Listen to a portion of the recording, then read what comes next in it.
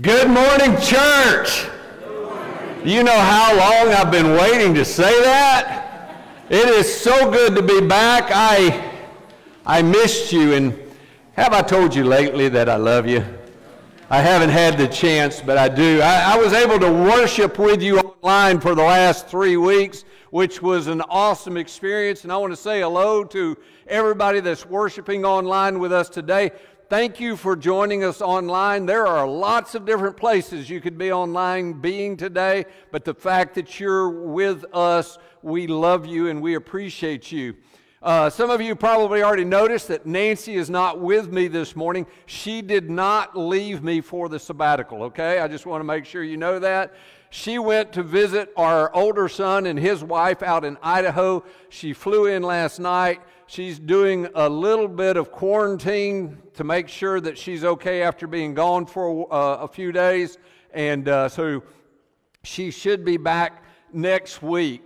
Now, in the meantime, for those of you who have missed me, well, I don't care whether you've missed me or not. I've missed you. Here's the thing. I am a hugger.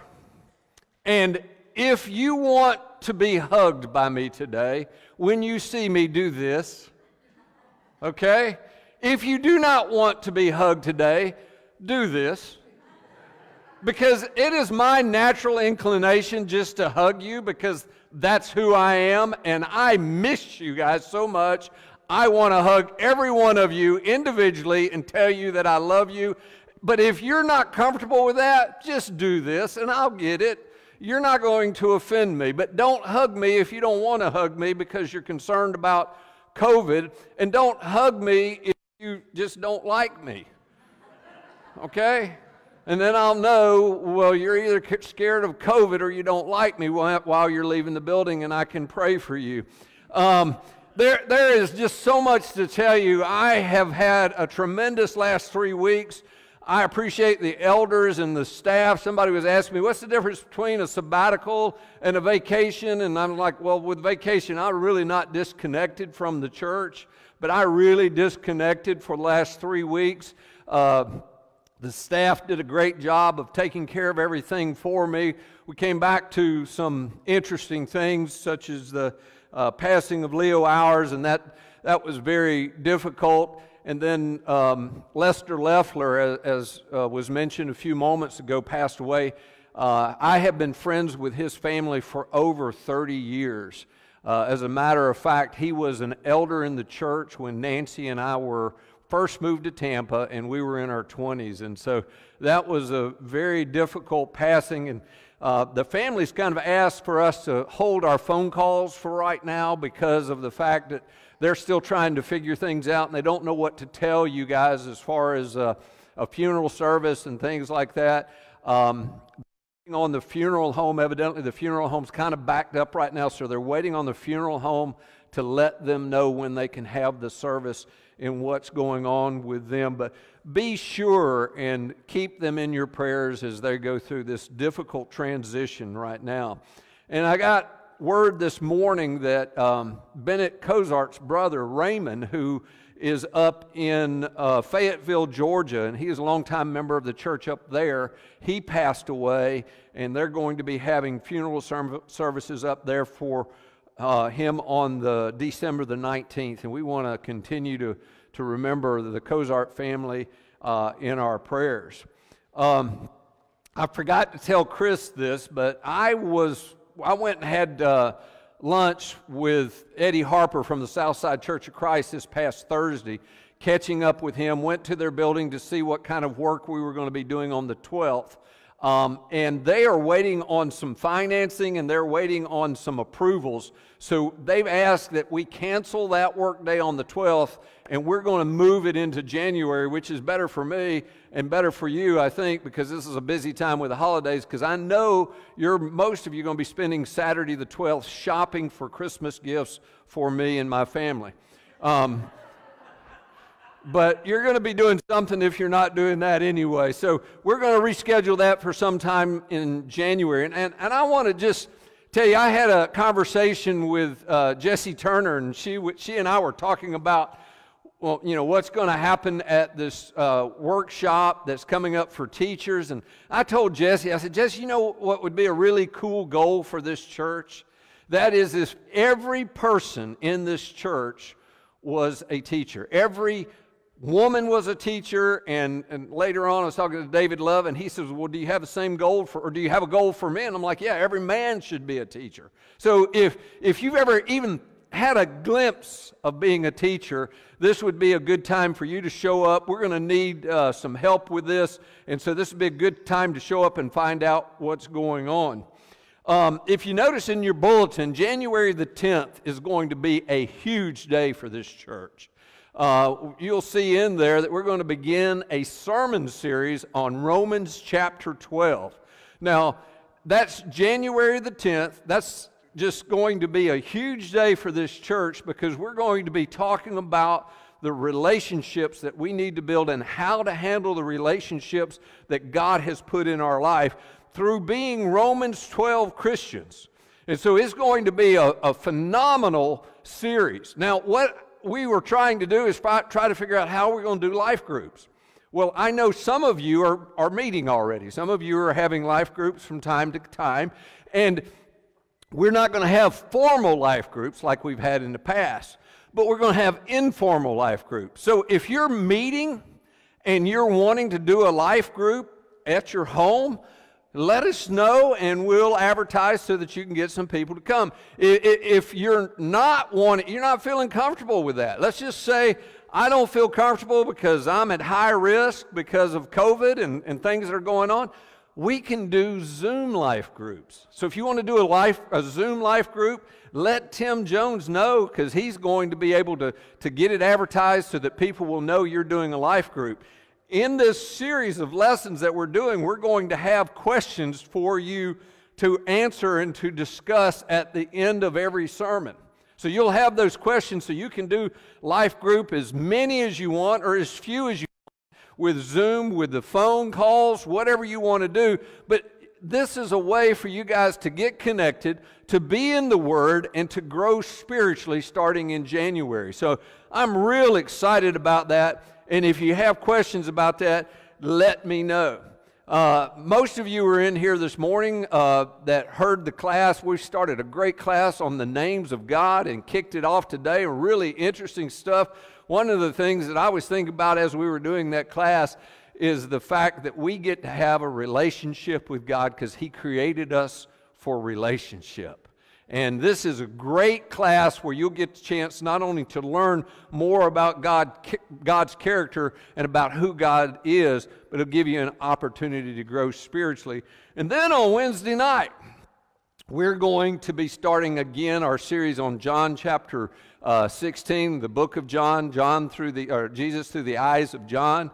And Tim and I will be doing that this Wednesday night. It's kind of interesting that we've been studying the names of God, or the Ten Commandments. We've been studying the Ten Commandments, and here we are, the beginning of December, where the buying frenzy starts. COVID is here, but it has not stopped the porch pirates, has it not? I was watching the news the other day, and they were talking about people who are following Amazon trucks and getting the deliveries just right after they're being delivered. They're just following the truck along, they're picking up. And I wondered, is it like Christmas to them to open up the box and see what they got? But, you know, that kind of theme just goes along with what we've been studying, the Ten Commandments. Do not steal. But today we're going to talk about do not covet. And that is really an interesting topic for this time of the year. You need to remember that the Ten Commandments, as according to Exodus chapter 31, the Ten Commandments were inscribed by the finger of God. I want you to think about that for just a moment. The Ten Commandments were inscribed by the finger of God. So when we're studying these Ten Commandments, we're talking about you should not commit adultery, you should have no other gods before me. He's talking about all of these things. And at the very end, number 10, he puts, thou shalt not covet.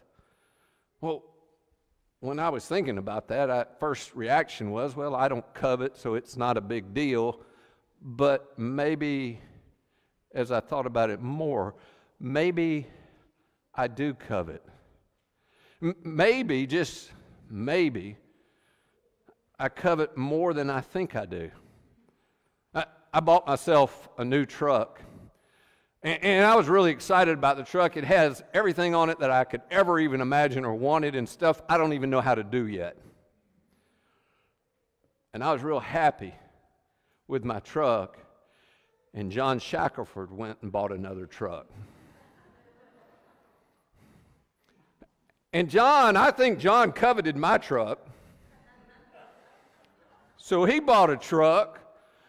But when I saw John's truck, that is the prettiest red I have ever seen on a truck before. And all of a sudden I began thinking, I should have gotten a red truck. Now, John's truck is still a GMC. It's not a Dodge like mine, but it's red. The reason why I'm saying this is because I want you to see that when you hear, thou shalt not covet, it's a serious matter. It's not something, oh yeah, that's one of the 10, let's move on. And why did God put it at number 10? And I think this time of year is better than ever for us to hear, thou shalt not covet. And the reason being is we don't even realize we're doing it. We go around, and I was looking at some Christmas lights the other night. Now, I will tell you, I don't do Christmas lights. People think I'm the Grinch. You can hear more about that next week if you'll come back, because we're going to be doing a couple of sermons on Christmas. People think I'm the Grinch, but I remember thinking to myself when I looked at this one light display, I'm like, wow, that is amazing. And then I began to think, I could do this and I could do that at my house and I could have that. And I don't even like Christmas lights. It's in our nature to covet. If you will look at the command in chapter 20 and verse 17 of Exodus, it says, you shall not covet your neighbor's house. You shall not covet your neighbor's wife or his manservant or his maidservant or his ox or his donkey or anything that belongs to your neighbor. Now, most of you have been in the church long enough, you know who your neighbor is. It's not the person that's next door to you. It's not the person across the street from you necessarily. It's everybody that you come in contact with is your neighbor. So when you see that Lamborghini going down the road and you think, I would like to have that, that is your neighbor. When you see somebody pull up in their Mercedes, you think that is your neighbor and you shouldn't covet what they have. When you see me pull up in my beautiful white truck, please do not covet, because John Shackelford has a red one. My point being is that I think more of us covet than we realize. It may very well be that we covet the relationships that other people have. I know that I was talking to a friend of mine, and he and his daughter are kind of at odds right now, and they're struggling with their relationship. And I had told him previously about my relationship with my two sons and what was going on with them. And he said, man, I'd give anything to have that kind of relationship with my daughter. Could be you see a couple, they have a happy marriage, and you think, I wish I had that man or that woman in my life. If you got your lesson notes, look at the scripture that was read to you just a few moments ago. One of the things that I found so interesting about this passage is the beginning of the passage, because this is a guy's heart right here, where he says, someone in the crowd said to him, Teacher, tell my brother to divide the inheritance with me. Teacher, tell my brother to divide the inheritance with me. And this is just bottom line. He was coveting what his brother had. That's what it all amounts to. And if you look at this verse and you think about it in your mind, Jesus is up there teaching and expounding. He pauses for a moment, and this guy shouts out, tell my brother to divide the inheritance with me. And you think, well, that's interesting, but how many times have we asked the government to divide other people's inheritance with us? It's not fair that this person gets that. It's not fair that that person gets this, and I don't have it. Covetousness is a disease of the heart. Now, let me just say right here, I happen to think, and I don't know for sure, but I happen to think that this man's brother was standing right next to him when he asked Jesus that. I don't know it for a fact. He may have just saying, you know, I'll go tell my brother that Jesus said, you got to go do this. It reminds me of the story of the two boys. There was one pancake left, and they were fighting over who was going to get that last pancake. And the mother reminded them, boys, remember, you need to be like Jesus. And so the older brother looked at the younger brother and says, you get to be Jesus today, and took the pancake. So many times we are coveting what other people have, and we don't even realize it. Look at your lesson notes today. Why is the number 10 commandment so important? Number 1, it can cause you to break the other 9. The idea of covetousness is that you're going to break the other 9 because you're coveting what other people have. And like I said, it could be relationships. It could even be that you break the command to not honor your father and mother because you covet things. As a matter of fact, in the time of Jesus, there were people who were putting money aside, what they claimed to be putting aside for the Lord, and not even taking care of their own family. They weren't honoring their mother and father. So when we have this idea of covetousness, it can cause you to break the other 9 commands. And I believe that's the reason why God put it last. And I believe that's the reason why it kind of sums up the other 9. The second thing is covetousness is a heart disease that leads to other sins. Covetousness is a heart disease that leads to other sins. In other words, when you start coveting something, that's going to lead you to other sins. It depends on how bad you covet something. I have seen people who have murdered because they coveted what somebody else has had. I have seen lives destroyed because they covet what other people have. I have seen families destroyed because they covet what's in the world, and they can't be content with what God has given them. Look at this passage in James chapter 1, verses 13 through 15. When tempted, no one should say, God's tempting me. For God cannot be tempted by evil, nor does he tempt anyone. But each one of us is tempted, now underline this, by his own evil desire, and is dragged away and enticed. That's exactly what covetousness does. Then the desire has conceived. After the desire has conceived, it gives birth to sin. And when it is full grown, it gives birth to death. Covetousness, no matter how small it is, can take over your heart. It's a heart disease. In this day and age, with heart disease being what it is and what we know about it, heart disease left unchecked will lead to death physically. But more importantly, heart disease left unchecked will lead to death spiritually.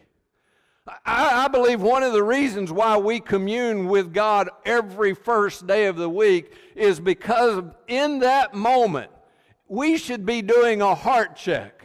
We should be looking at what we're doing spiritually to make sure that we don't get off track and things lead to death. The third point there is materialism is a symptom of covetousness. Materialism is a symptom of covetousness. And I gotta tell you, those of you, how many of you all in here are familiar with the band Queen? Just, okay, we got a lot of people that are old in here. Queen had this song, and it was my theme song growing up. I want it all, and I want it now. You remember that? And the idea behind that song was just that we need to have it all. We need to have it all right now. And I think as Americans, that's what we're doing a lot of times. We're working ourselves to the bone. We're doing more than we should be doing. We're stressing over life just so that we can have it all in our minds. And we can have it now. One of the things that I've seen on Facebook, and again, I will tell you that I do not have a Facebook page. They told me I do not have the face for it. But let me say this, one of the things that I have seen on Facebook is people trying to show that they have it all, and they have it now. Materialism is a symptom of covetousness. When you are materialistic, when you are looking to get more and more and have more and more without recognizing what it's doing to you, it is the beginning of coveting what other people have. Number 4 is we tend to rationalize our covetousness, our jealousy, and our desires. We tend to rationalize these things. We tend to think, well, it's okay because, I'm not doing anything wrong. I just have this thought. It's not a big deal. It's not something that I need to be worried about. But I'm here to tell you that God said as one of His big 10, you shall not covet.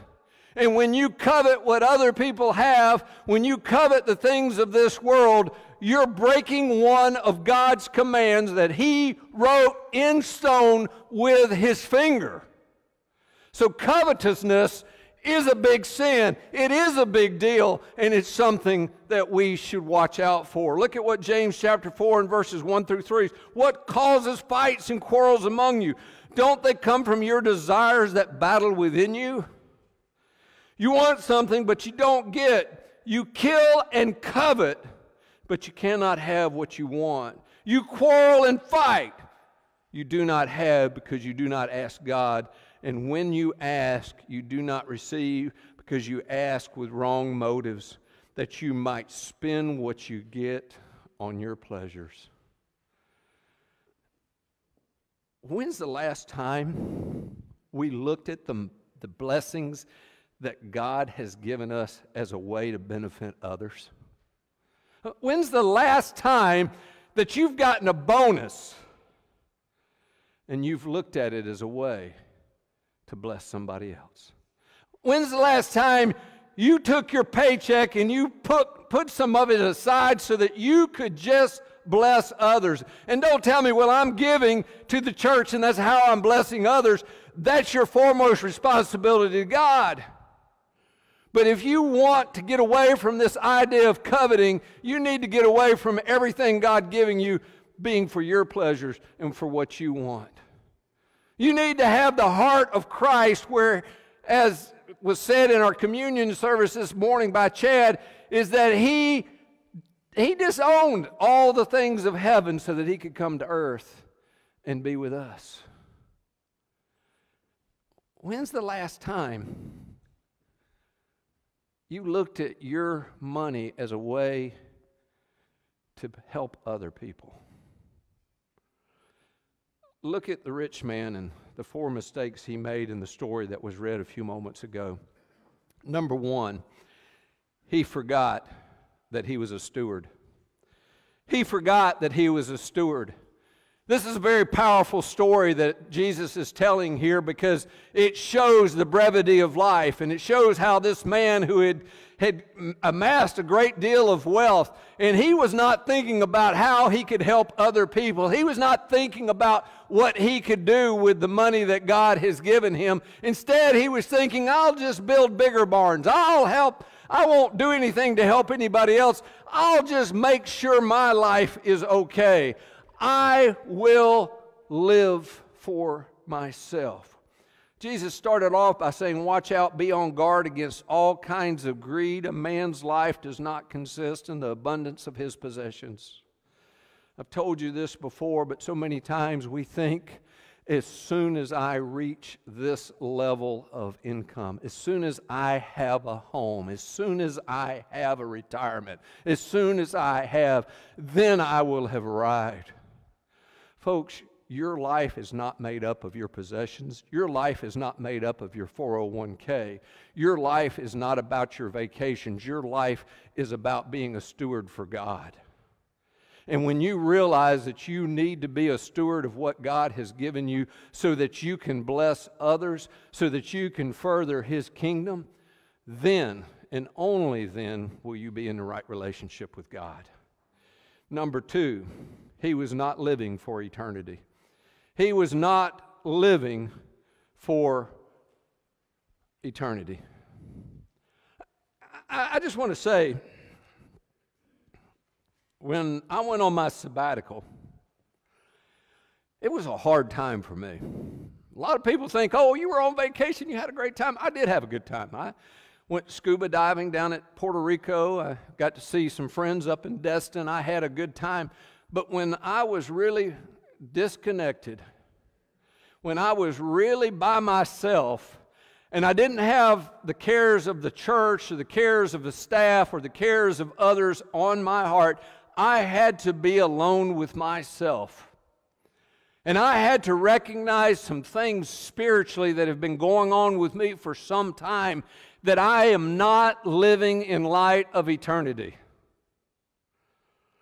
That's a hard thing, especially when you have to get up here every week and preach the gospel, to look at yourself and say, I'm not living for eternity, I'm living for today. And the reason why I'm telling you this is because I want to see you in heaven. I want to sit next to Jack Beaverland in heaven, and he can whisper to me the things that are going on, because that's what Jack will do. I want to be able to hug David Love in heaven and tell him, we made it. This is what you mean to me.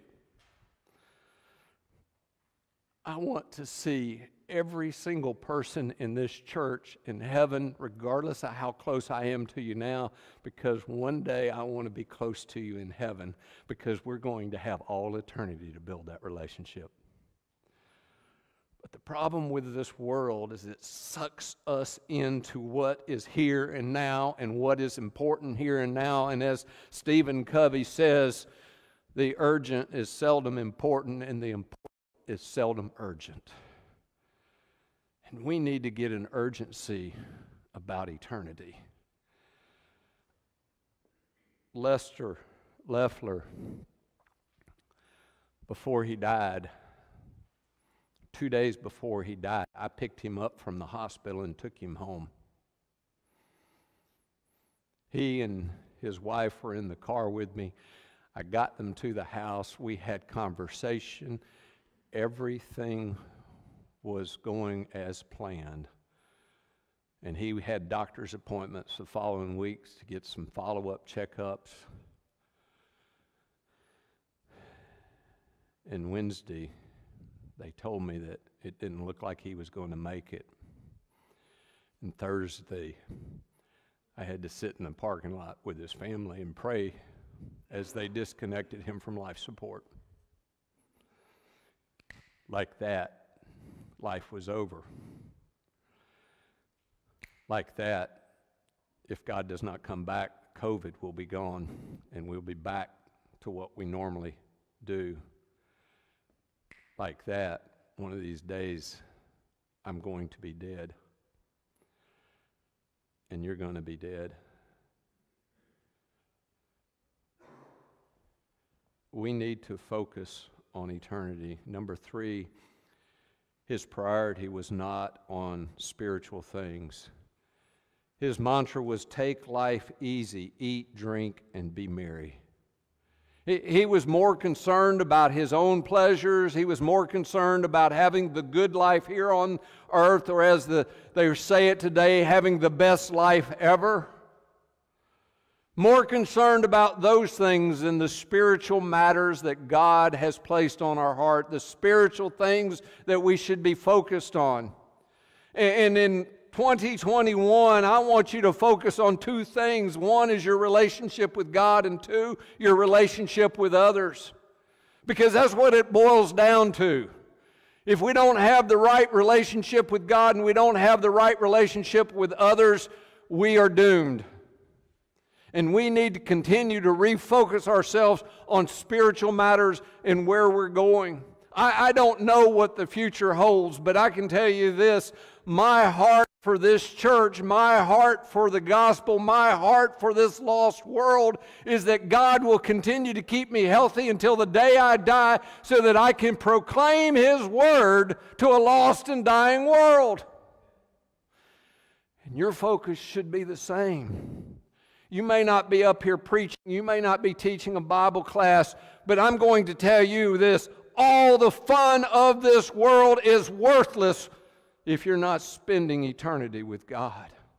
All the things that the world says are important are worthless if you're not spending eternity with God.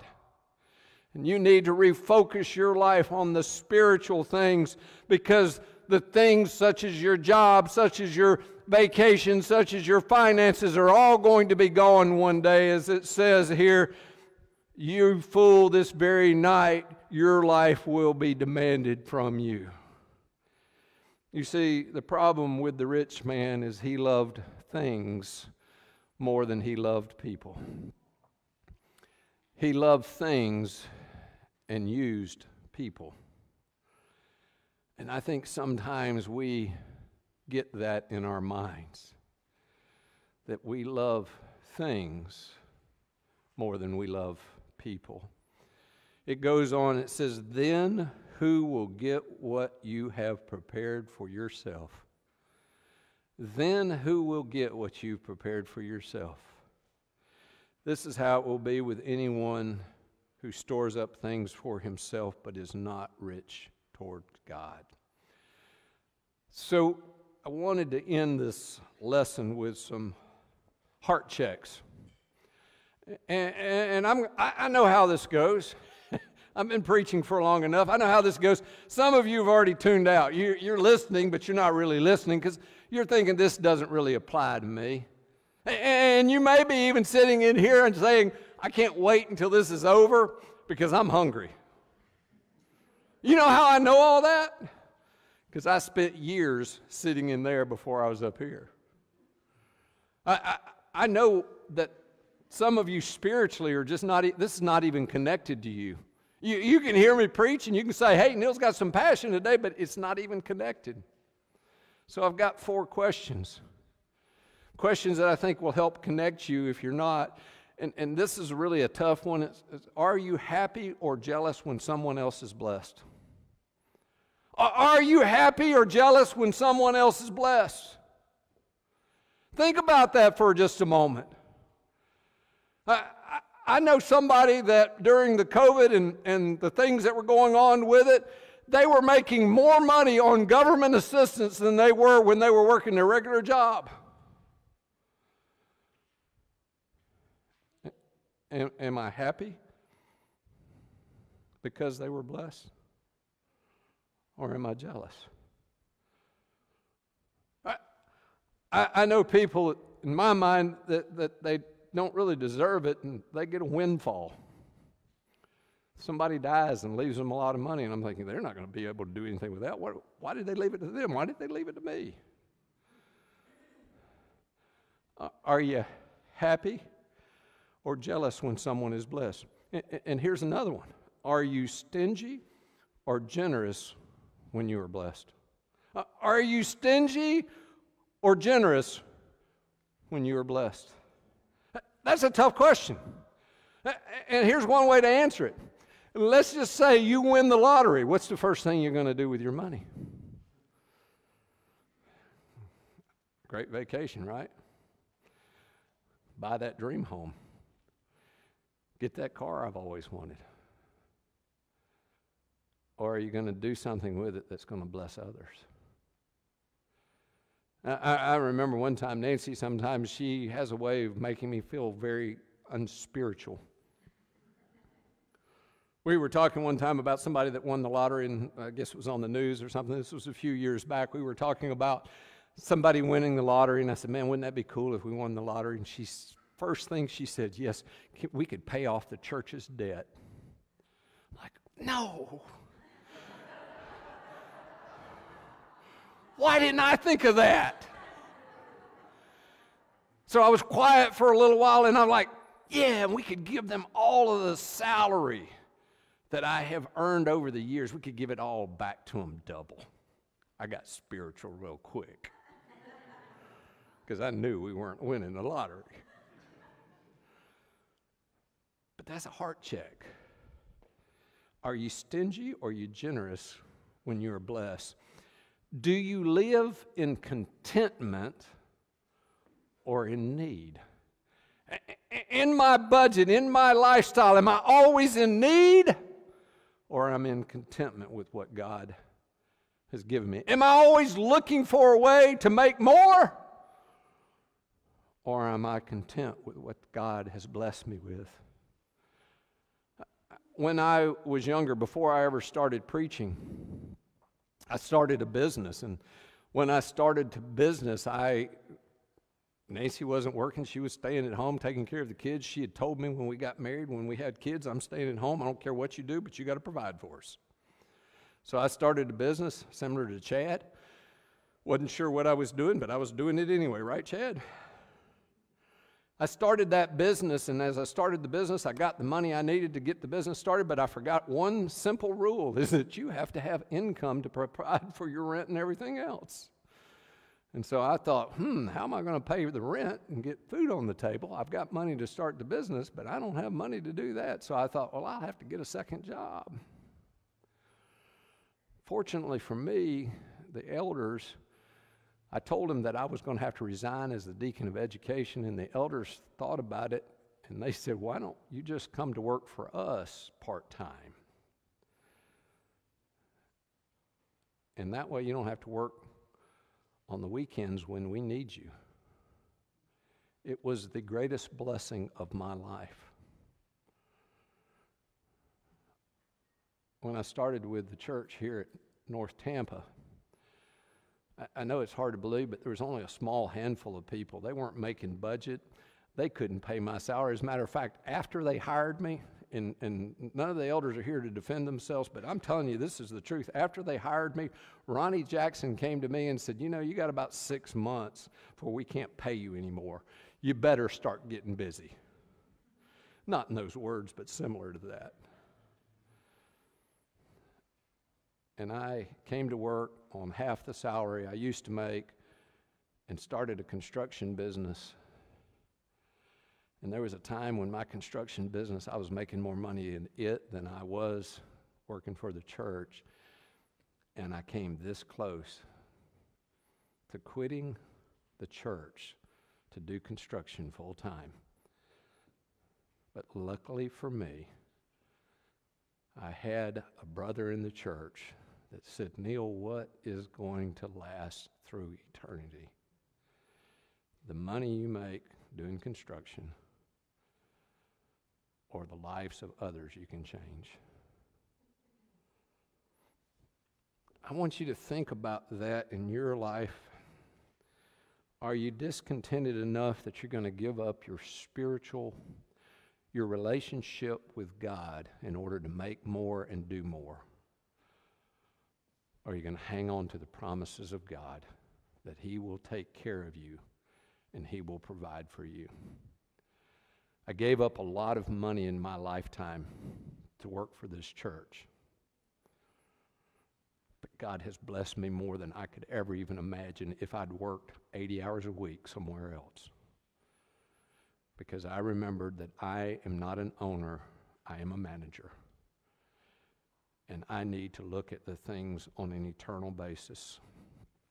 Final question, and this is one I put in here for myself because I'm guilty of this. Do you one-up people when they tell their stories? I am so guilty of that.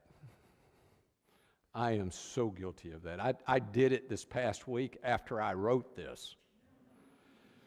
I was talking to a waiter. He's a friend of mine. We were talking and so forth, and he was telling me that they had just gotten back from Clearwater Beach, and they had spent time on the beach, and I whipped out my phone, and I showed him pictures of where I was in Puerto Rico.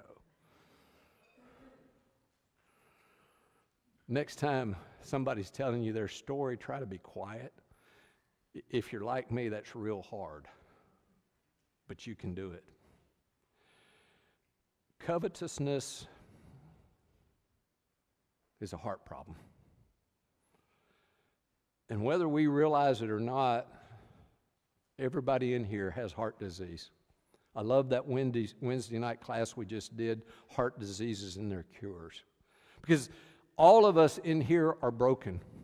All of us in here need a Savior. All of us in here cannot save ourselves. The only way for us to be saved is through Jesus Christ, the gift of God's Son. If you're here today and you've never accepted that gift and been buried with Christ in baptism to walk that new life, we want you to make that decision today. If you're here today and you're struggling with something and you need the prayers of the church or to ask forgiveness for sin, whatever that is, we sing this invitation song as a way to encourage you to make the decisions to be closer in your walk with God. The lesson is yours as we stand and sing.